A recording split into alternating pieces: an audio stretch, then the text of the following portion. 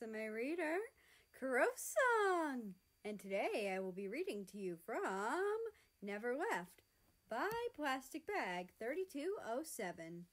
Now, on to Chapter 16. Russia yawned and stretched as he woke up. He missed having chips at the foot of his bed. It was nice.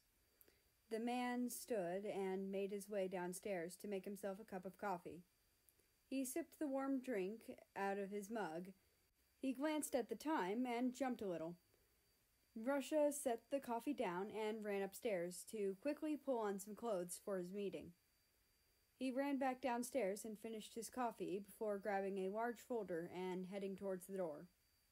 He pushed the door open and heard a yelp and something fall into his bushes. What the heck? He thought. He carefully opened the door and stuck his head out to see a very annoyed-looking Chips sticking his head out of a bush. Wait a minute, Russia mumbled under his breath. He thought for a moment. The man reached into his pocket and called Antarctica.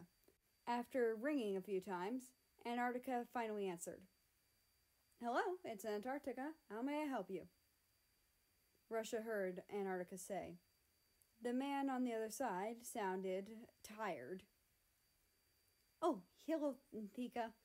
Sorry if I woke you up, but we have a situation, Russia said, looking at Chips, who he was helping get out of the bush. What's wrong? You see Chips anywhere?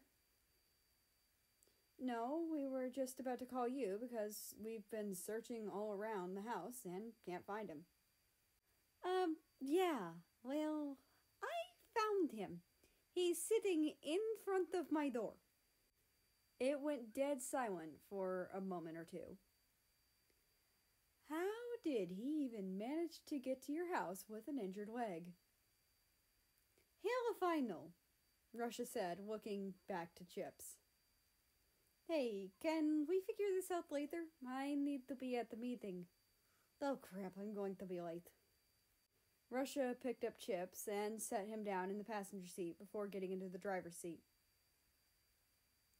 Okay, yeah, talk later. Bye. Bye, Russia said before hanging up and speeding off to his meeting. Chips just watched him as he did his best not to get a speeding ticket.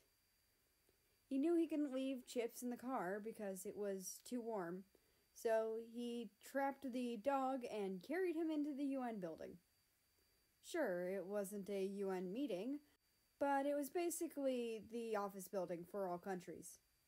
He speed-walked through the hallways to the room where he and other countries, a part of the G20, were meeting. They all looked over to him as he stood in the doorway. Germany rose a brow in confusion. Is that Chips? I thought that... Yeah, we don't know, Russia said, cutting the man off. He looked around and set the dog in one of the chairs before taking a seat himself. For the most part, the meeting was uneventful. He understood that it was supposed to be important, but he was stuck thinking about how Chips had even managed to get to his house.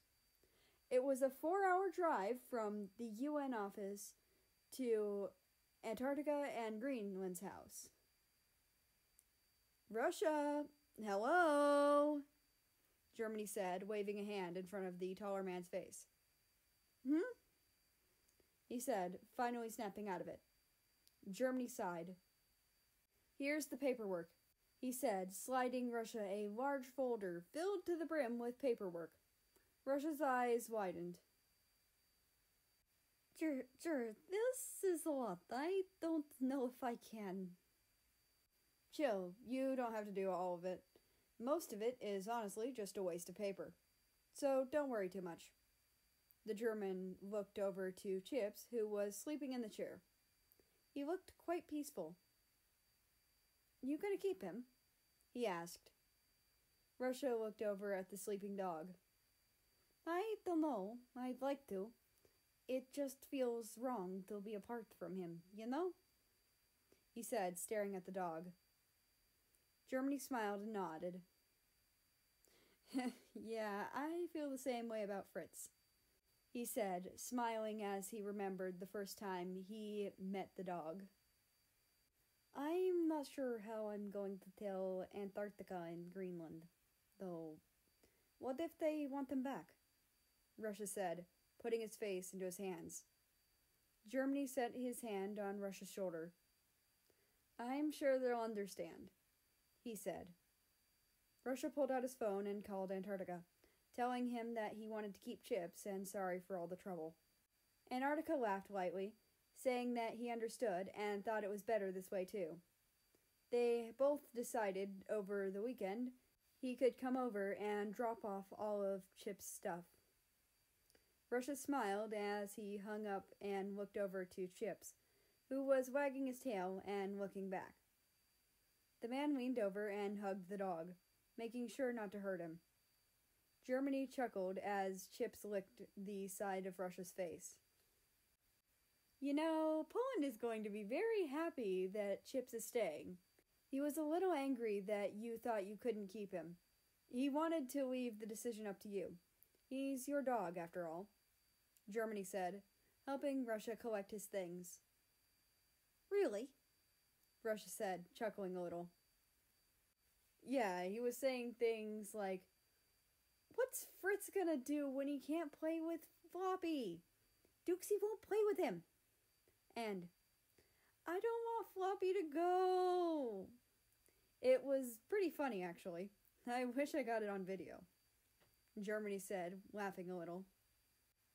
Well, it's almost lunchtime. I should be heading back now and going through all those papers, Russia said, bending over and picking Chips up. The dog grunted, almost as if he was protesting against being carried. But at the same time, he was cuddling into Russia's chest. A strange dog indeed. And that's the end of this chapter. I hope you enjoyed. Anyway, I'd like to invite you to join the Discord, which is linked down in the description below. That being said, I hope you have a nice rest of your day, night, or whatever it is for you. Just enjoy your time. And I will see you tomorrow.